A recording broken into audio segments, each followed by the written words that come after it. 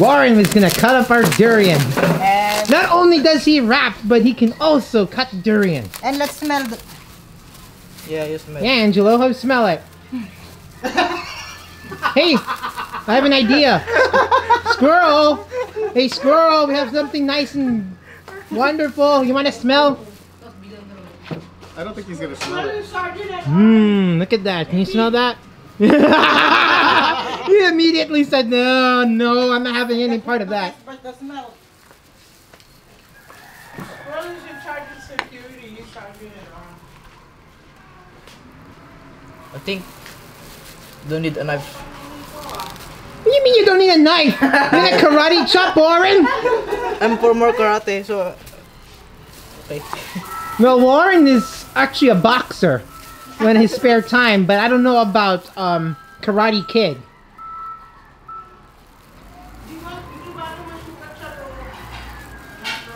So this is how you cut a durian. I don't know how to cut a durian. All I know about is eating it.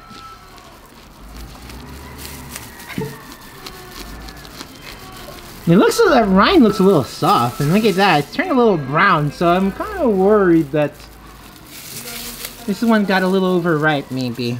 Or I think it's okay. Yeah, it's not exactly gentle brain surgery. Ooh. What? Ooh. What, are there like freaking like worms and maggots in there? Ooh la la. Ooh la la. Oh no. It's overripe. It looks overripe. But this part. So just, oh sorry. So just remove the ones that are good and put it in here. But still, that's good.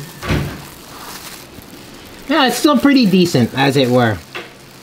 Look at that, that's actually pretty nice. Yeah. That one, I don't know. That one I would probably discard. You bring some home here, you put inside here. I'm gonna eat it! All of it? Yeah. As much as I can. Man, you get horny after that. Gonna get what? Let's get a spoon. Gonna get gory after that? He said horny. Oh, horn? Well, I don't think durian is an aphrodisiac. Yeah, I don't think so either. Okay, that's good. But in Ben's world, it is.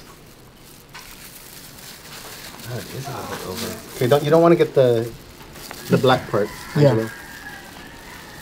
Oh my god. Okay, that's not good anymore. Ito zero. Okay.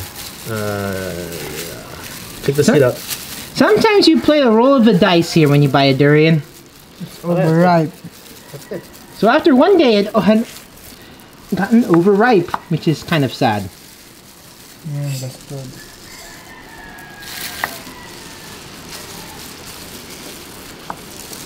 Nope, that's not good.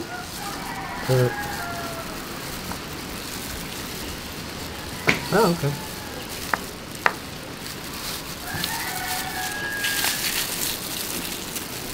I want you to know.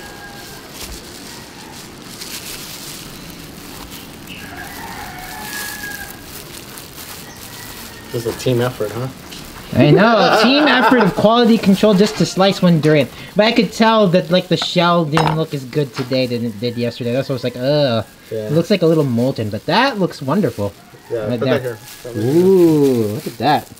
Oh. Now that looks good. Is there So more? there's one more pod. Oh, there is? There's always some secret pods when you're talking about durian, right? There's like another pod here and another pod there. Yeah. Hideaway? Every durian has secret pods. You just have to know where to slice them. Oh. Yonchi's, that looks pretty good. There's a part that's a little blackened, but look at that. Nice, deep yellow color. Now, I don't really know what varietal of durian this is. I can't tell you that, but Wait, you might want to take the blackened part out. Yeah, with the seed. alis mo lang yung seed. There you go. Okay. Alright. Ooh. It's Is there durian. another pod hidden? I think so. Yeah, there might be one here. No, I don't think so. I think those are all the pods. Dito kuya. You can always slice some more to figure them out.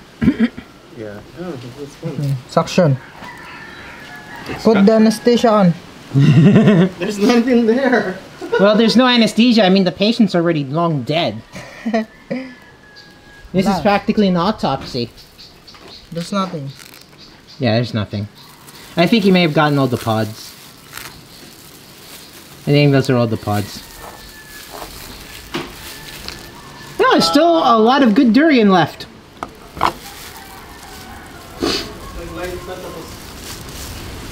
So I'm gonna see if I can eat almost an entire durian on camera. There's a mukbang sort of situation we've got here. Mukbang. Alright, we have our durian that's already been deshelled or out of the pods or whatever you want to call it. So, well, in Ilocos Norte, I can't really, it's, alright, durian here in the Philippines, no one really eats this stuff. And I can tell you that not many family like eating it. And big old, huge. some big old flies. So, let's see. Aye! They smell the durian. Ah! You know, you could get some baygon. Baygon? What is that? Or bygone. Baygon. It's like bay leaves. So you gotta eat durian with a fork and spoon. Well, because you don't want your hands to smell. So let's taste this wonderful custard, right? I got some here. And it's mainly just sweet. It's not as super sweet though as usual. But there's some nice caramel nutty notes though. One thing I really like about durian is it kind of has like caramelized onion, creme brulee sort of taste that's sometimes a little rummy.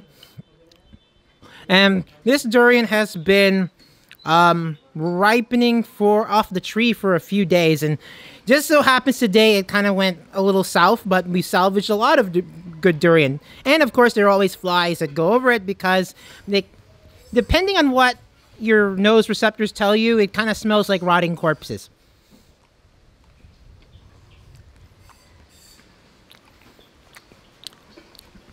Now you're gonna find me a little cheeky for saying this, but I don't mind the smell of durian.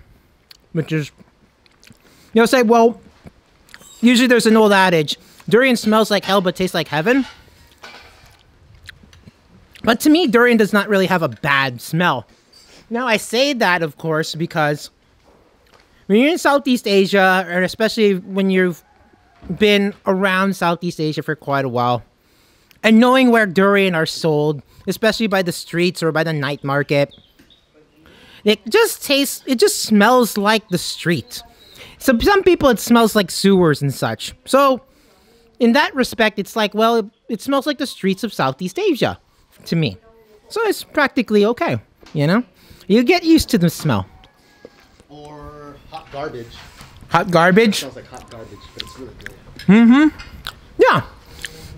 Durian can smell like hot garbage too.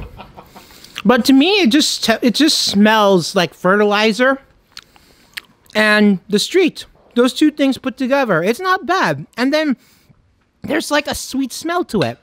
Yeah. There's something that's unexplainably sweet. So, I mean, durian is like, you know, they always say it's a love 'em or hate 'em type of fruit. I remember the very first time I had durian, and I just thought it tasted good or decent, but it didn't really have a pronounced taste until I went to Thailand. And that's when I really loved durian, even though some people will say, well, Montong durian, ugh, all you get is one-dimensional sweetness, right? Or like it tasting like a chocolate bar. But you know what? I like that. What was I going to say? Ah, yeah. So durian in the Philippines. It's still a very misunderstood fruit in the Philippines. Not a lot of people eat it. Are there any health benefits? Yeah, there are health benefits. I'll get to that. Oh, sorry. But it mainly helps with digestion. So if you having trouble going, it's a good fruit to eat. And it smells like fecal product to you. It might just help you, you know, go easier. And Squirrel there, one of our dogs, didn't like the smell of durian either. Although his reaction was not very, well, shall I say, the exaggerated one I've been looking for as far as a meme goes. So, okay. Now, durian is typically thought of, you associate a place with a fruit as endemic to Davao. And Davao, of course, is known as the country's fruit basket, not just for durian, but also for mangosteen, banana and cacao beans. So, I mean, a lot of things are grown in Davao. And the weather and the environment are favorable for durian growing. Because, for one thing, there's no real pronounced wet or dry season in Davao. And it's kind of way off the typhoon trail. So, it gets rain year round, but not a whole lot. And durian trees typically don't like standing water.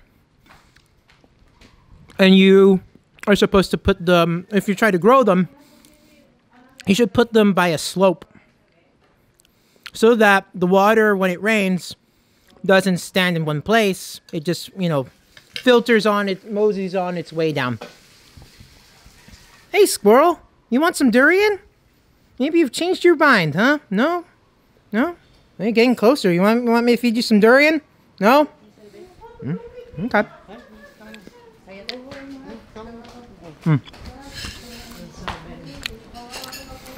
Okay, I'm kind of going off track. But, yeah. Davao is known as the durian capital. There aren't that many regions around the country, around the Philippines, that grow durian. And we are way up in the north, in Ilocos Norte. And I've heard rumblings that they're trying to make the municipality of Adams, which is known for waterfalls and wild berries they make wine out of. They're kind of wanting to turn that place into the fruit basket of Ilocos Norte. Now, they've done that with dragon fruit in nearby Burgos, near where the windmill farms are. But I think here in Ilocos, again, there is a very pronounced dry and wet season. I'm not sure if durian will thrive here as much, but for what it's worth, we don't actually know where the durian comes from, whether it's Davao or elsewhere in the country. But it's relatively cheap. One of those big fruits we'll get is like runs you about 500 to 600 pesos, which is kind of expensive, by Filipino standards. But we're also talking in US dollars about $11 to $12 a fruit. Pretty good value.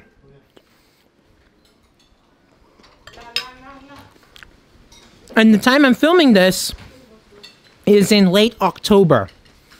And durian season in Davao typically runs from August to right about late October, just sort of filming this. So we're on the tail end of the durian season in the Philippines. And if it wasn't for the pandemic, that's where I would be right now, especially when it came to August and they have this very famous festival and parade that revolves around the durian harvest. The name is slipping off. It's not, I can't recall what the name is of that festival, but it's a massive deal in Davao. And me, and my fear of thunderstorms, and I don't know if I'm afraid of typhoons really, but I'm so afraid of those too, I guess, that it would have been a nice refuge from all that inclement weather, potential inclement weather. But very dry season here in Ilocos Norte, for a wet season.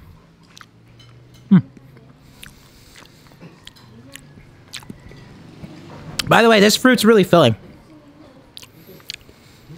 And to be honest with you, I have never eaten a durian by itself in one sitting.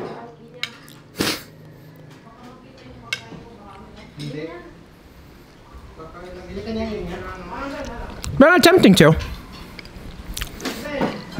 Now, I've heard a lot of stories of durian. That you cannot mix durian with alcohol. And so when I was in Thailand, I asked one of our drivers, asked him, is it true you cannot eat durian and drink any alcoholic beverage? And he was basically saying, well, yeah. I have not really read any scientific proof about it, but basically, durian is a warming fruit. So the more you eat it, it warms your body temperature up. I got a seed, so I can't really talk about it now.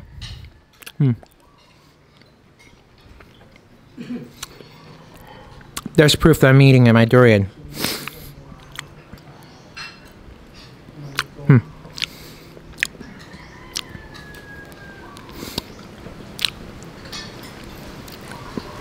There you go.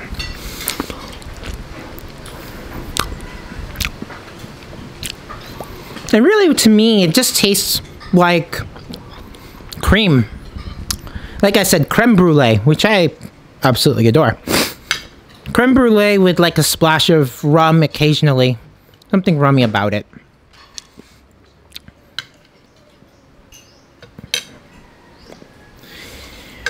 And okay, the story about durian, about the alcohol, yeah. So alcohol also warms up your body temperature a bit. Not to the extent it will give you a fever or anything like that, but supposedly, if you make those two things, consume those two things simultaneously, your body goes into shock practically over the temperature, and then something bad could happen to you. What? Dang it, Ben, I'm busy.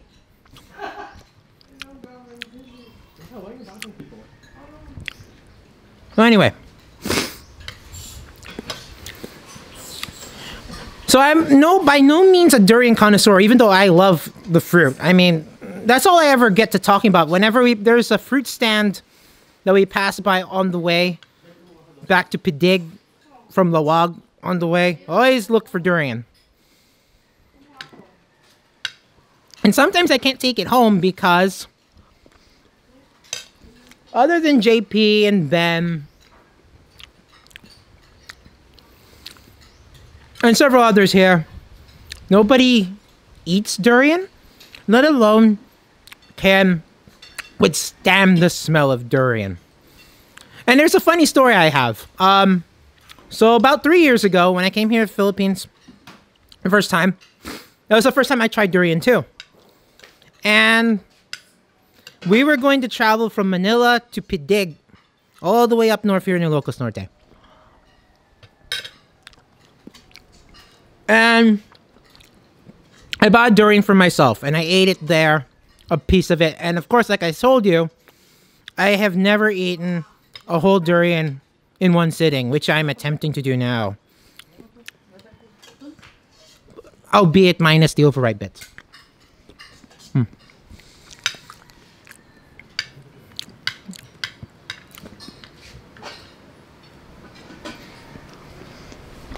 So, that durian has a life. It had a life of its own. I mean, even while it was open. So I kept it on to kind of snack on. And we took that road trip, and we made some stops through Pampanga, through Manaoag in Pangasinan, which is famous for the Our Lady of Manaoag Cathedral, where they say that the apparition of the Virgin Mary appeared and performed miracles, of course, and they built a cathedral on that site. I didn't take it in, by the way, just to be very clear. And then we made a beeline to Baguio, as in the Manila in the mountains. That's what I like to call it. And that place, Baguio, is a weird place. Why is it I find it weird? Well, it's not just Manila in the mountains. It's a lot cooler than at sea level with all the humidity. So you don't feel the humidity, but there's no breeze in that place. It's a kind of weird static cool. And yet you can see the clouds float on by with reckless abandon, and yet feel no wind where you are, situated 5,000, I don't know, 4,000 to 5,000 feet above sea level. I think it's 4,000 feet, practically. But yeah, we took our durian there too. And the durian was sitting out there on the balcony. And then the ants that were there Didn't even touch the durian in the bag, not even daring to encroach on the plastic. And we took it with us, again. And we stopped in Vigan, from the way from Baguio, so through the way through La Union, and to Vigan, and Ilocos Sur is in the Spanish heritage town of Vigan. Finally, making our way to Ilocos Norte in Pitdig, in which we dared relatives, if they could eat one pod of durian, we would give them $50 US, 2,500 pesos, roughly speaking. No one wanted to eat. No one wanted to take the challenge ever. And it goes to show you that durian is still a very, very much misunderstood fruit in the Philippines. So, I've not been to Davao yet. I can imagine people there are absolutely durian mad. But elsewhere here in the country, you have a much more tepid reaction to durian. But you know what? People eat it up here. People sell it. People get it. Whatever. And sometimes these durian are dirt cheap. We once bought a durian here for less than 200 pesos. One of this size. And that was in March or April. So it was one of those like freak occurrences where we were able to get durian. And pretty good durian. So that was what I was hoping for. If there wasn't for a pandemic, August, September, I would be in Davao snacking on durian. And I can kind of tell you the differences in the varietals and such. So I don't really know what this is. But I think given the size, and I'm comparing off of pictures, it looks like an Alcon fancy durian. Based off what I could tell from pictures. Let's see if you can tell from pictures. There we go.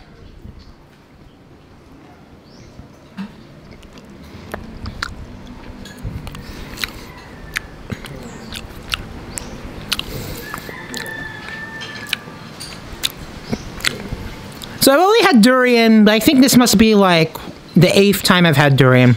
I really, really dig this fruit. Slipped off my fingers. And I think I have some sort of, precedent as to kind of like a predisposal to liking durian. So back home in the States, I was really into craft beer.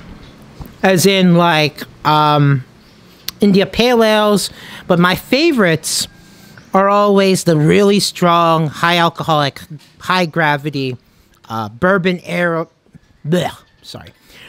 barrel aged Russian Imperial Stouts. I love those. They have like these deep chocolate coffee, caramel tastes that can get quite boozy. And for me, durian kind of shares such a similar profile. But there's like a savoriness about it too, where it's like roasted garlic, caramelized onions, things that you could get out of like double India Pale Ale. And India Pale Ale, that style of beer that's kind of bitter, has like a very profound malt backbone in certain cases, like especially East Coast IPAs. They're less juicy, we would say, or less about the grapefruit taste and more about the malt backbone. Yeah. Durian happens to kind of be in the confluence of the taste profile I'm looking for in beer. And it has that here when it comes to this fruit.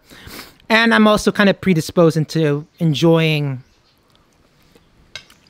Scotch and bourbon. And those are my favorite like hard liquor poisons. Oh, same for brandy as well.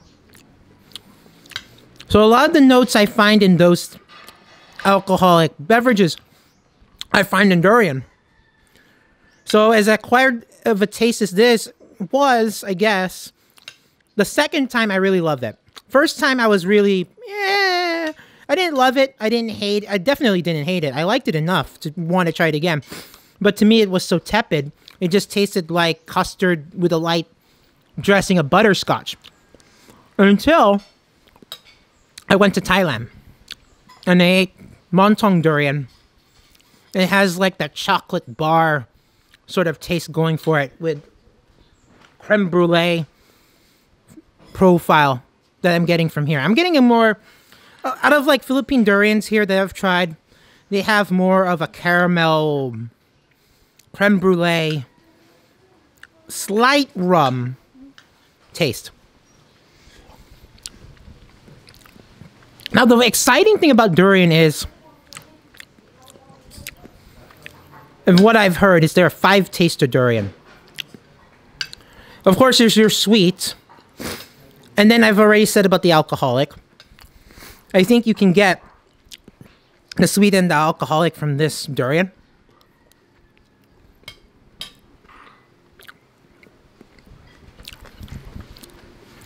But then there are also bitter notes, and then also floral, as in like sort of like the flowery notes. And then there's a very curious 5th flavor.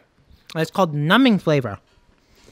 And I read about, there's a farmer in Malaysia, in the island of Penang, who goes by the name of Durian Seng. And from my understanding, I shouldn't say read, I really saw a video, several videos about him. And basically, during the thick of durian season in Malaysia, I think it runs from June to August, if I'm not mistaken, is that he presents you a durian that had just fallen off the tree in a cargo net. And then he has to let the durian fall from his hands and hit the ground as it would naturally. And the chemical composition of durian is so volatile that even a minute change in time, a minute change in how it's treated, changes the makeup and therefore the taste of the durian. So the whole goal is to get all 5 tastes at once, which I think is really remarkable, really special. It's really quite something.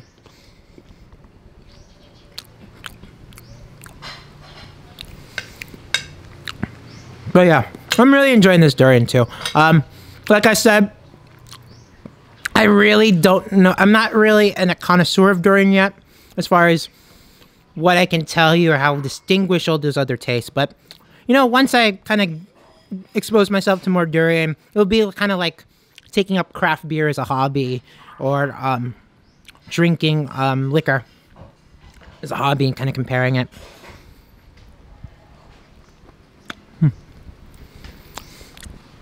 I'm enjoying it. Really am. And the flavors are not very strong this one. It's just really refined creme brulee. I'm not really getting like funk in mouth and so on. This might be the most boring durian reaction video you've ever seen, and thank you for keeping this long, staying this long. And I think when you see those durian reaction videos, especially when they're filmed in the States, they really don't get a fruit that's really as fresh. I think if you get a really fresh fruit, the smell is not as intense or like hot garbage, as JP was saying. It kind of smells a bit fruity, and you still get the same sort of, you know, pungent aroma. But I sincerely don't think it's a bad smell. Sincerely. I'm getting closer to that seed. I'm really getting more of like a roasted garlic flavor. Now, if you don't like roasted garlic in fruit and find it, and I think it's all about expectation too. Because when you say, hey, I'm eating fruit, I expect something that's sweet or something that's tart, you know, if we're talking about citrus. But never ever thinking you would get savory notes.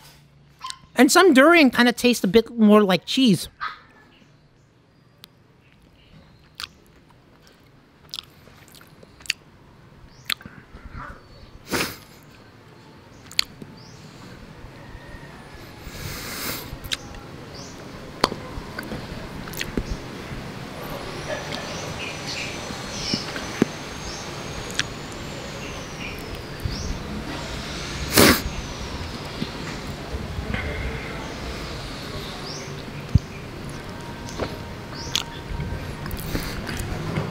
So I think it's a matter of expectation and also freshness.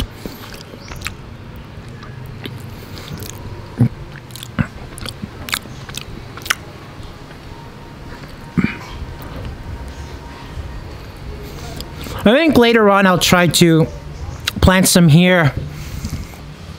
Right about where past that tree line is over there. Right where it starts to slope a little bit. But I think with durian is... I think they're really finicky trees as well, from what I've read.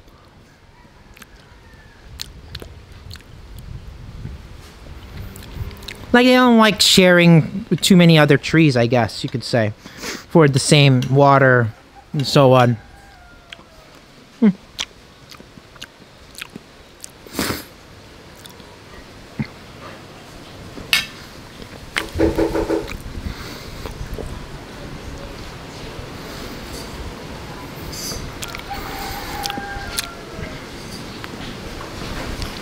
Okay, I'm on the last piece and then the last seed here. And like I was saying before, this was a bit overripe.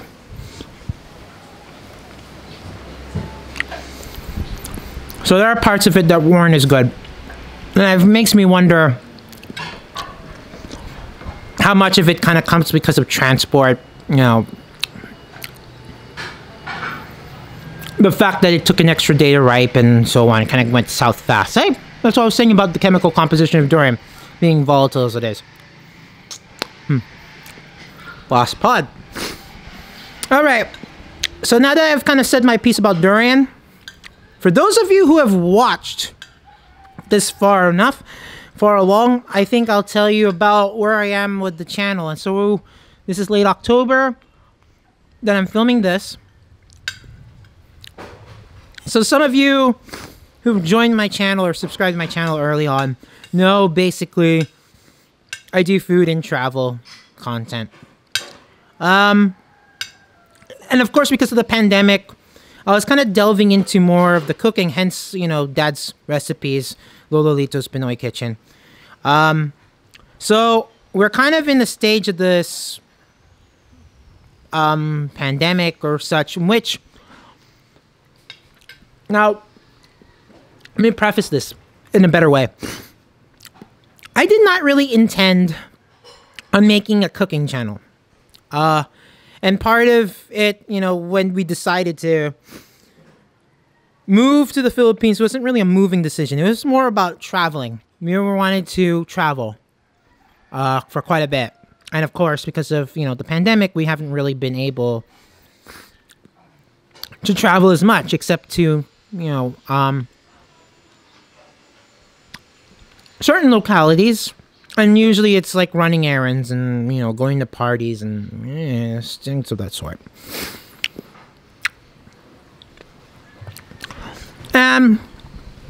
I was planning on doing a more involved cooking series, especially doing non-Filipino food, how you can cook it in the province with the ingredients that are available to us. I did an episode on Korean fried chicken. I have not published that as of now, but I'll get to that. I think I'm gonna nix that series, and because I can't say conclusively that I will, but I think as more provinces are opening up for leisure travel, I want to reorient the content of this blog back to travel. And also food content while on our travels. So that's what I'm hoping for. I'm really gonna see what places we can go to. I think Ilocos Norte, of course, is a very good bet. or around the Ilocos region is a very good bet. So going to Pangasinan, for example, and covering content there, I think that's very good. Baguio might be, but I think because they are still somewhat dangerous for us, and especially Dad, he's 83 years old. I don't want to put him in an area where he's at some measurable risk. Whereas here in the Ilocos region, especially here in the Ilocos Norte, cases are, you know, for the most part have been way down. There's only like a couple of active cases as of now. So knock on wood, hopefully that continues and we're kind of gotten through the worst of it here.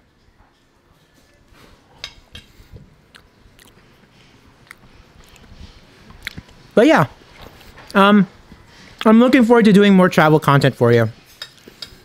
And especially from a real Filipino-American perspective. And I mean that, saying that both my parents are Filipino, kind of grew up in America. And for me, I have so many different backgrounds as far as, I'm not talking about ethnic or cultural or racial.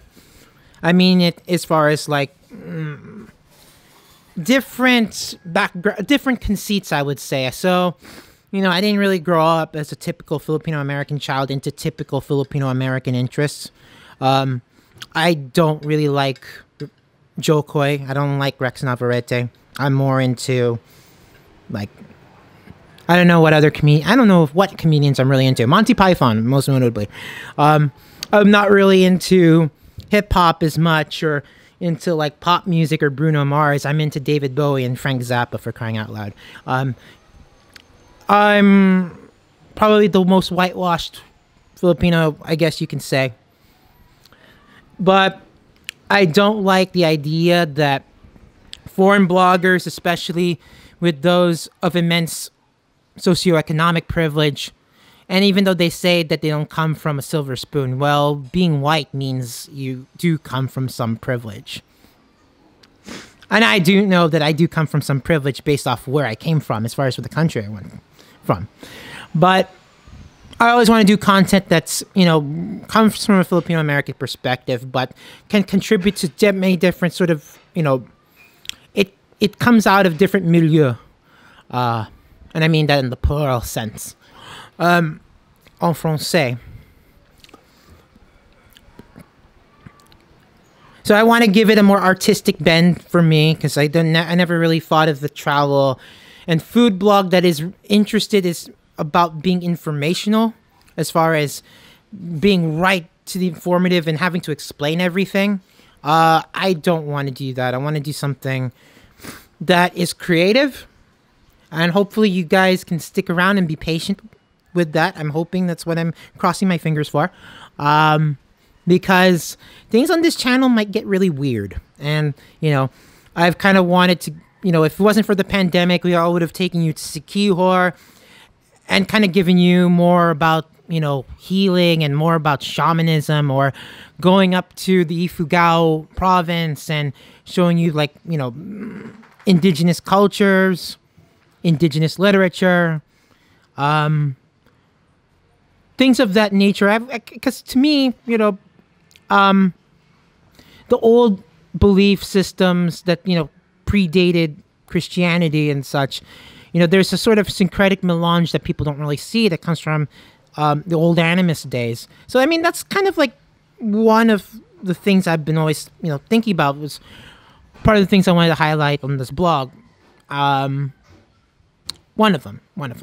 Well, amongst many other things, I did say, I think on this blog before, I'm kind of a believer in the derive as far as psychogeography is concerned, that just wandering around gives you a better look, a better perspective at the urban landscape than you would have gotten just from, you know, sightseeing or to the prescribed places. So I'm interested in things like that as well. So anyway, I think this durian's done. All the flies have flocked to the seeds, as it were. And I think it's kind of a good ending point, you know? if you like this video, and I thank you for watching, if you've gotten this far, God help you. And then, of course, if, better yet, if you can subscribe, I would definitely appreciate that. And, yeah, I'll see you on the next video. The Empire never ended.